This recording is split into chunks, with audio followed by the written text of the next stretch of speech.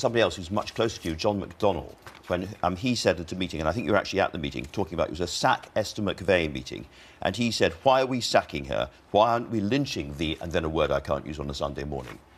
What did you think when you heard that? I wasn't at that meeting. You weren't at that meeting? What do you think about that meeting? I believe he was quoting from somebody else. But let me repeat, it undermines the case against sexual abuse and sexual harassment if we try and make it a problem of a particular party, of a particular faction.